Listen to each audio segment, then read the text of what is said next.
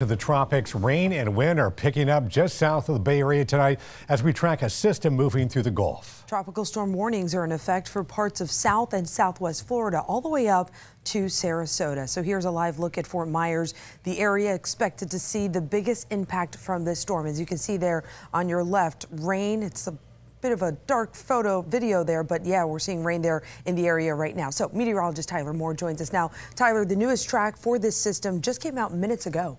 Yeah, similar details to what we thought earlier this afternoon. Still a potential tropical cyclone. So no upgrade to a tropical storm. We are still seeing that development try to take place. It's just really unorganized. It can't get its act together.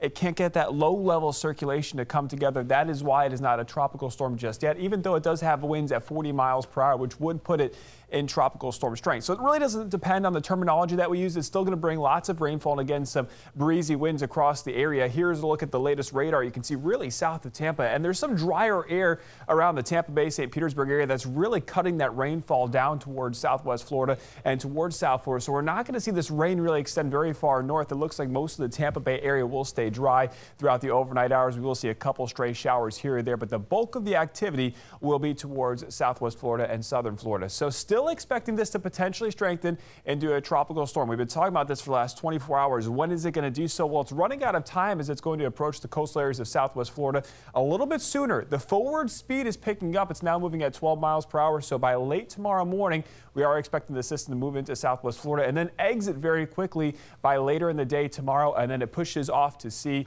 into the Atlantic. We'll see it clear the area by later in the day Saturday and into Sunday. All right.